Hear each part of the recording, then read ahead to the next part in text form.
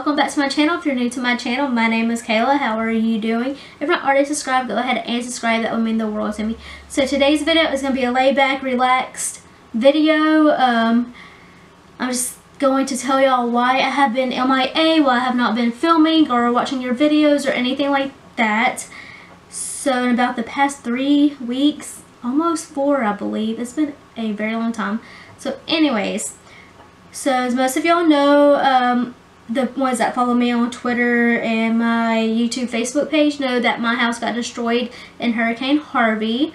So yes, me and my husband have not been in Texas for about, I want to say almost 2 weeks. We are in Texas now, so, but yeah.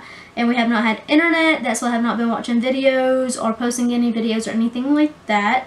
So I'm back now. I have internet, so I've been watching a few videos here and there as I can, just because I am so pretty busy. We're trying to find a new place, trying to deal with insurance, FEMA, all that stuff, and it is very, very stressful.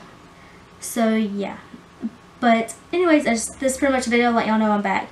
But yeah, so I guess I'll start with what all happened. And so my area in Texas, it's a little city. Well, the area I live in never floods. We're not in a flood zone. We bought our house when we were 21 years old, and they even told us we don't need to get flood insurance. We were 21, young, dumb, trying to save money. So we're like, okay, we're not going to get flood insurance. Well, yeah, see what happens. No matter if you're in a flood zone or no matter what, if you're not in a flood zone, go ahead and get flood insurance anyways. That's what I was trying to say. So yeah, our neighborhood, we live in a neighborhood with a lot of elderly people. So most of them did not have flood insurance neither, and we all stayed behind. Our area was not,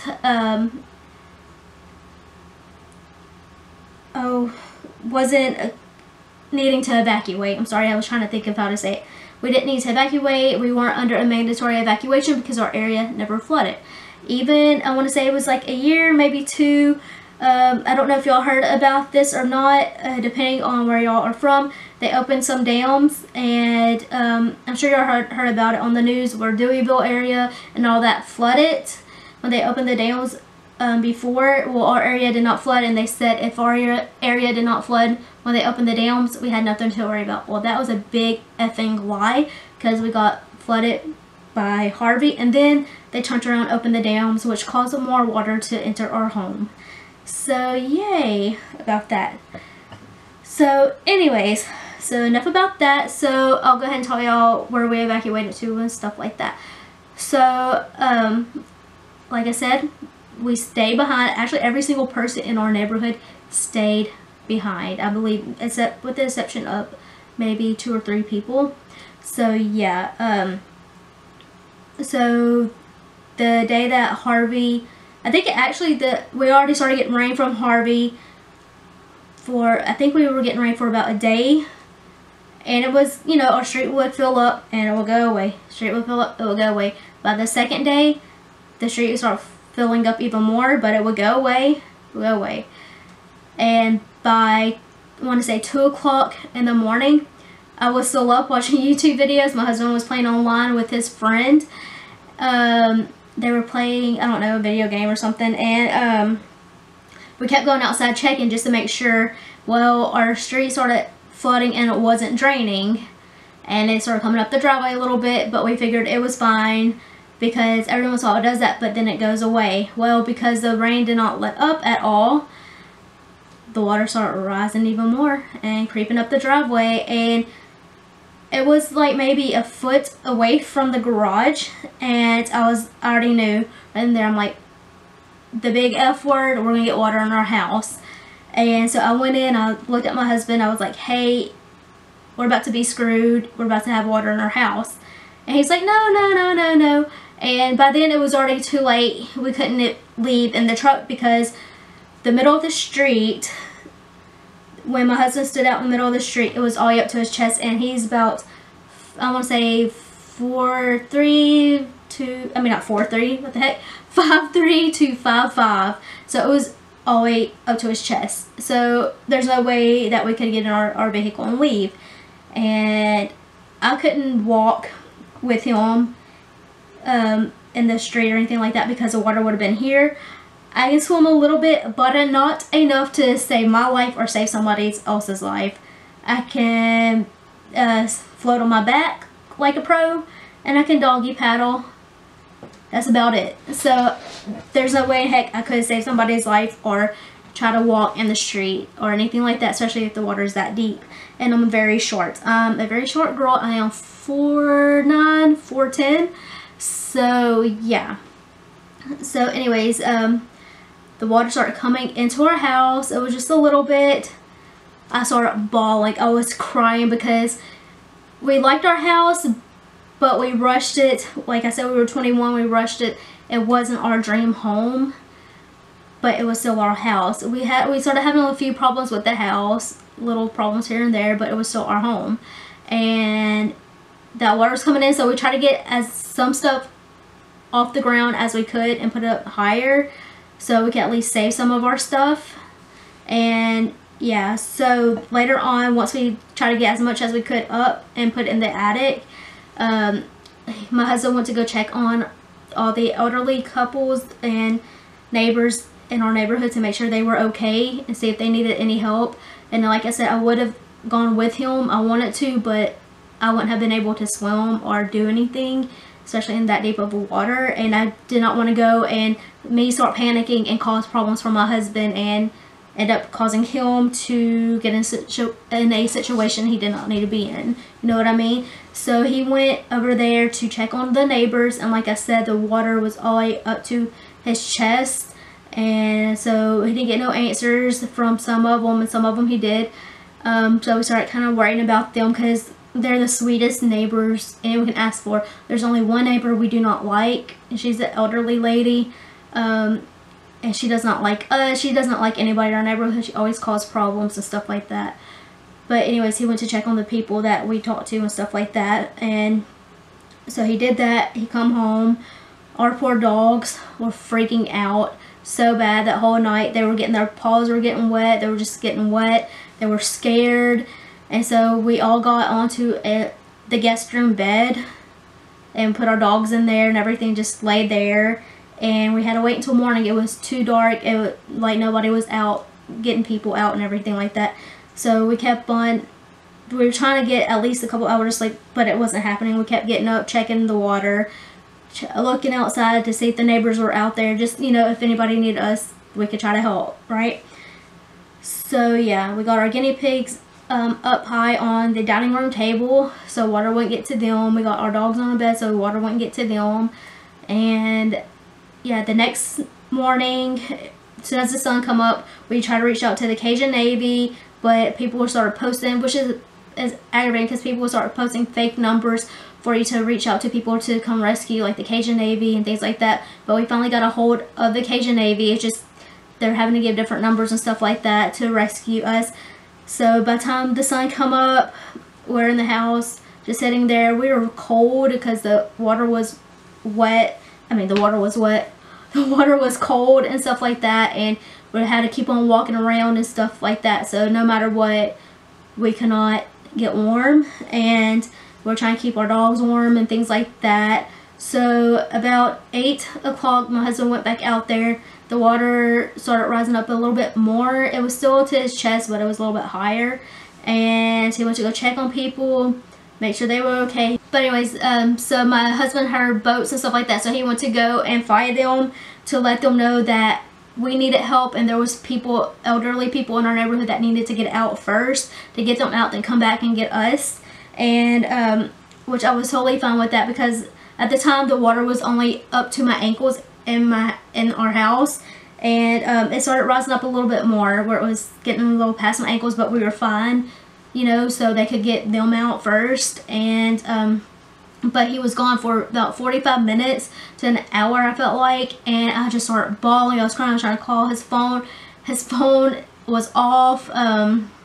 He was trying to save his battery and stuff in case of emergency, but he left his phone at home. And then I kept getting calls from these numbers, and I would hang up because I'm like, I don't want to talk to you. I'm trying to get a hold of my husband, you know, stop freaking calling. Well, to find out when he finally got home, I was like, why didn't you text me? Why didn't you call me? You know, let me know you're okay. He's like, I did try to call you. I was like, what are you talking about? So I tried to call you from 2 different numbers because I left my phone here. I was like, oh, that was you? And he's like, yeah. So that was him calling me, trying to touch base and stuff. He ran into the Cajun Navy, which is this group of people from Louisiana. We're very thankful for. They were coming into Texas. I'm sure y'all heard about it on the news and stuff, and rescuing people and things like that. So they needed help rescuing some people out of their homes. So my husband stopped in and was helping them get people out, and he got them to come over to our side of the street, our neighborhood, to help the elderly people out and to get us out and our pets and things like that, and other people's pets and stuff. So my husband was helping them do as much as they could, and then they come and got us, and we had to evacuate by boat with our dogs, our guinea pigs, and 2 little suitcases of what clothes we can bring. And so we brought that, and elderly people across the street and their dogs, we got them all out, and we ended up having to evacuate to Louisiana. And like the shelter they would have brought us to is a shelter that people were hearing bad things about, how they would not accept donations, they would not accept food donations to help feed the people there. They they were very rude and mean to people, and so a lot of people were getting evacuated from that shelter to different shelters that would help out more. But me and my husband lucked out. We got brought to that shelter, but I have family that lives in Louisiana, and so my cousin and his wife, he got his wife to come pick us up, and they picked us up, and we stayed over there at their house, and we just switched between their house and my aunt and uncle's house for about a week, almost 2, I believe. I may be wrong on the time, like all the days and stuff were running together, switching between them. And then we were away from our house for about, like I said, a week and a half, because we couldn't get to our house because of how bad it flooded in that area. And so we helped, we stayed home and stuff, but on the weekends, or stayed over there at their house, but on the weekends and whenever they were off, we would go to my granny's house, which is my grandma's house in Port Arthur. She lost her, she didn't lose her house, she's able to fix her house, but she got water in her house, so we were helping her demo her house. And then my Aunt Lisa and Uncle John, they live in Beaumont, and they got 6 feet of water into their house, so we were helping them demo out their house and clean it out. And then the water finally went down from our house, so we were going to our house to try to clean as much out as we could, because we thought we would be able to fix it, but we're not able to fix it. And so yeah, I started getting sick a little bit because of all the mold and everything. I have really bad allergies, but I still helped them out, and they still helped us out. And yeah, so that's what's been going on with that.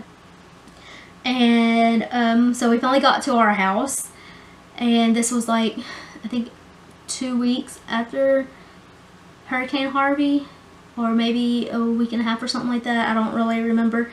And the front of our house is brick, and the brick is buckling out, which means that the foundation has shifted.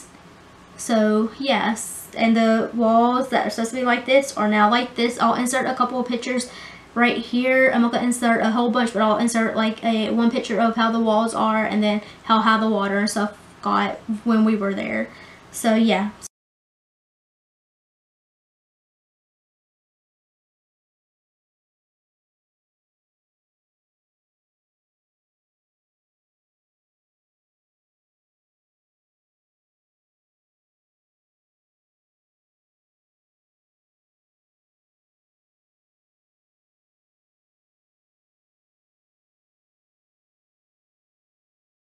But anyway, so we were able to get a few things out of the attic that we were able to save. We were able to save some of my makeup, not all, but some of it, because it was up higher. My vanity, one TV, and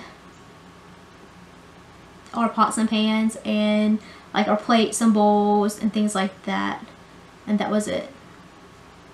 So yeah, everything else, our bed, our couches, dining room table, kitchen table, dining room table, coffee tables, end tables, beds, TVs, all that, that's all stuff that we can replace. But it sucks, especially when I'm not working and my husband was out of work for almost 3 weeks, and what money we did have saved we had to use on food, on gas, things like that, you know, our dog food, things like that.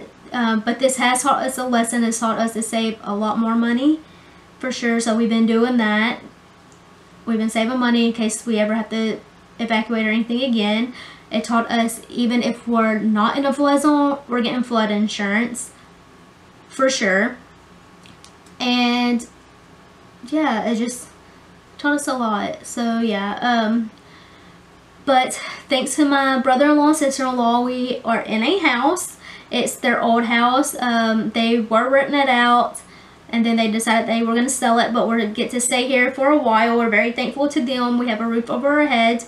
The back of the house over here is like, I want to say is about, I don't know how high this is. It's about 4 or 5 inches above the garage and stuff like that. The garage in this house that we're staying in got water in it, and it got in the 2 back rooms.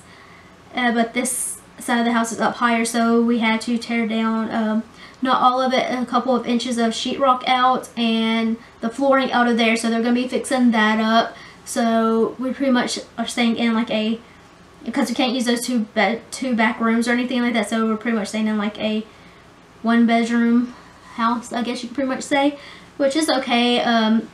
My aunt, she gave us a bed. It's a lot smaller than our bed. We had a king size bed and we couldn't take it. This is a full-size bed. So the first couple of nights when we first got it, it took us a while to get used to it because we were like pushing each other off the bed a little bit, not on purpose, just because we were so used to having so much room. But it is better than sleeping on an air mattress, because for the first few days, week that we've been in this place, we've been having to sleep on an air mattress. So thank God we got a bed finally. And my granny, who's having to work on her house and lost quite a bit of stuff, found this right here. It's like a little entertainment thing. This TV right here, a friend's letting us borrow until we're able to get us one. She found a little dresser for us to use. My sister let us use a little love seat that she had in storage, and we just went out and brought it like a little futon to use as a couch for now. And so, I mean, hey, we're set. And they already had a electric stove and icebox there because they were renting it out. So it is what it is. We have a roof over our head. We got a bed. Our dogs are safe. Now, as far as my guinea pigs, we had to find them a new home when we evacuated into and staying with family in Louisiana. It was just hard having to carry them around with their cages because we had to keep them separated because they would fight. They were both males, and it's crazy because we brought 2 of them because we felt bad because they were better if they were into a group of guinea pigs and stuff like that, if they weren't so they wouldn't be lonely and things like that. But anyway, so we had to carry 2 big cages around and stuff like that. So I brought them to a pet store. I want to say it's Maya's Pet Store out in Lake Charles.